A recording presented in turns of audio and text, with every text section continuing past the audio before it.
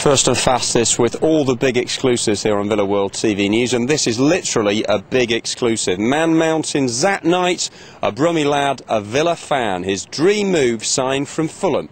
Here's the central defender talking exclusively with us. Well, Zat, welcome to Aston Villa, or should it be welcome back to Aston Villa, having been at Villa Park on Saturday? It's funny how things work out in football, isn't it? Yeah, I mean, it's really strange, you know, like you said, I was down here on the weekend, and never thought of like coming back this week anyway, anytime soon, and to get the call to come back yesterday, it's a dream come true, really. It is a cliche to call it a dream move, but this really is a realisation of a lifelong dream for you, isn't it? Yeah, definitely. Everyone who knows me, I think it's been speculated a few times every time I play Villa that I'm a Villa fan, and you know, I come from Aston. I used to go to Aston Manor School. You know, everything's connected, you know. And to come back and play for them, and like you said, I remember about 15 years ago sitting in the stands and watching games, and to be there playing there week in, week out, and like I say, it's a dream come true for me. I know your outstanding recollection was Villa versus Inter Milan. You got a good story to tell about that, I think. Yeah, I remember watching that. My uncle brought me down to the game, and we went into penalties, and like you said, I think it was Bergkamp who missed the penalty, and everyone ran onto the pitch, and I was one of the youngsters who ran to the pitch, and maybe I shouldn't say that, I might get fined. Are you as much of a Villa fan now as you ever were, even though you moved away and played for Fulham? It's a bit difficult to kind of be as big as a fan as maybe I was before, because obviously I'm playing for a team who's going to be playing against them week in, week out, but I'll definitely say it's a team that I look out for every time I look at the scores.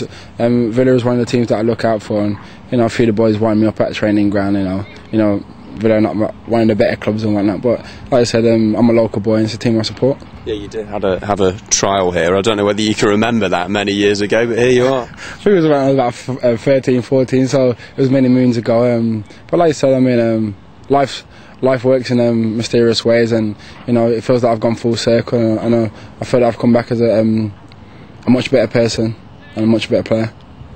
And you're working with one of the most respected managers in the game. Was that a big factor, Martin O'Neill being here? Yeah, like you said, everywhere he's been, he's done really well. You know, Leicester, Celtic, you know, and so far he's done really well here. You know, the people I've spoke about, everyone speaks highly about him. You know, I spoke to a few of the players and speaking to the staff today. Everyone can just speak highly about him, and I feel that I've done the right choice. You know about the Villa squad, having played them so recently, marking John Carew and some of the other players. Yeah, you know, he's made some good signings, and they've got some good players on their side, and hopefully I can just add to that and make the stride a lot stronger. You're probably not as upset now about the result on Saturday. No, I was really upset on the weekend, you know, especially like obviously the people giving me an own goal, but you know, like I said, I'm really of the moon that I made the right choice, and that game is really important to us now because it gives us 4 points instead of just a 1, you know, and puts us on I think it's 10th in the league. So yeah, it doesn't really matter no more, does it? I wasn't going to mention your touch on Ashley Young's cross-come shot, but you got there in front of me. Hopefully a few genuine goals in a Villa jersey. Yeah, yeah, like you said, hopefully at the other end, you know. And I got a bit of stick about that on the weekend, and a few of my mates know I'm a Villa fan. You're scoring because obviously you support the Villa. But no, like you said, it's something I want to do. I want to score a bit more goals. You know, I got 2 last season. You know, I'll be aiming for about 5, 6 goals, you know, this season. With the greatest of respect to Fulham, it's an achievement for that football club to stay in the Premier League, isn't it? And they've done really well to establish themselves as a top-flight side. But for Villa, the ambition is more, perhaps a European spot. Yeah, Fulham's done really well. I think this is their 8th season in the Premiership, you know, and I think they're just the only team that's like come up and stayed up, you know, and they've done really well, you know. But talking about Villa now, yeah, they're a European side. You know, they've done it before. As I said before, I've saw it from my own eyes, and hopefully I can be part of it and playing the UEFA Cups. You've had a look round the new training ground. Some facility, isn't it? Yeah, something special, you know, and I'm just happy to be a part of it. You know, it's a new season for us, and it's a new start for myself. I'm really looking forward to it, and you know, long may this good fortune continue for myself and for Aston Villa. You must have longed to put that claret and blue jersey on over the years, and it's going to be a reality. Yeah, I remember having, I think it was was it the red and green strip, the Muller one? I remember I had one of them when I was younger. I think it was Paul McGrath.